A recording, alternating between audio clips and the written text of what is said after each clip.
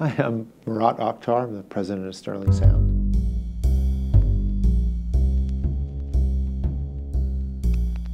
It's a specialist company. We're a mastering studio, and mastering is, I mean, if you were to kind of distill it down to one or two sentences, we do the final creative treatment to recording projects. And that's what the company's known for. That's kind of what we do exclusively. The company was actually founded in 1968, I believe, by Lee Hulko.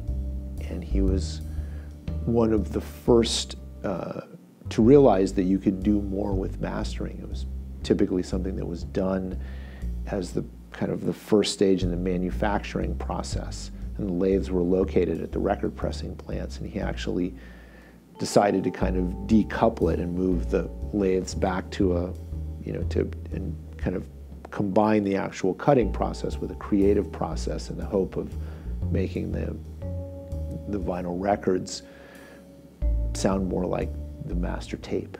For years, from the kind of mid-70s until we gave up the space, it was at 1790 Broadway, which was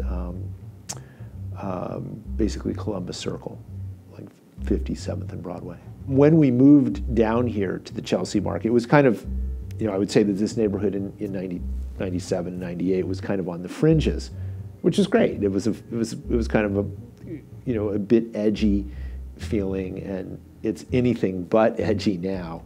And one of the things that's happened is it's become one of the most, kind of popular, sought after, areas in Manhattan. It's a worldwide tourist destination, and the High Line, when that was, let's say that launched in 2007 or 2008, that basically runs right under us. And because of this, the real estate, I mean, it's probably the most desirable real estate in Manhattan. It's become incredibly expensive. So we knew quite a while ago that it was very unlikely that we would renew in the space.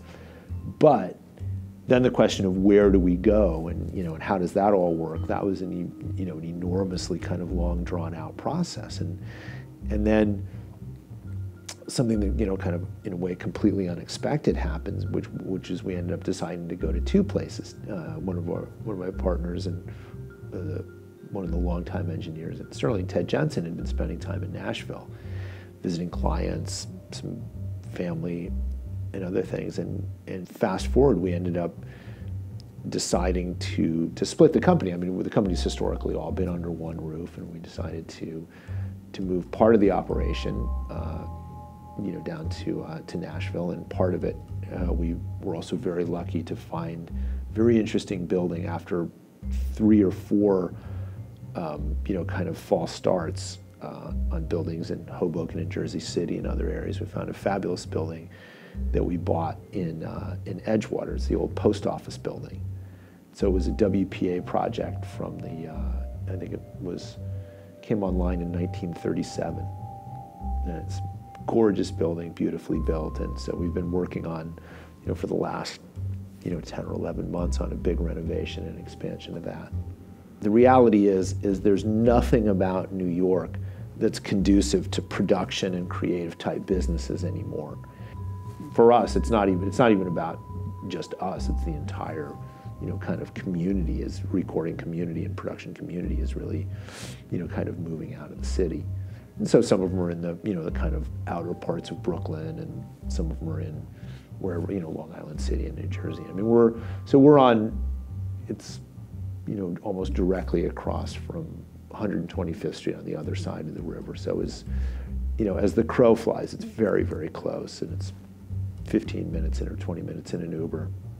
We've been approached over the years to do other Sterlings, and the feeling that we always got from it is the reason that people come to Sterling is the engineers, the reputation of the engineers. I mean, listen, it's not just the engineers, it's the combination of the engineers and the facility and the technical team and everything, but it's that, it's that kind of grouping. And so the thinking for us is that if we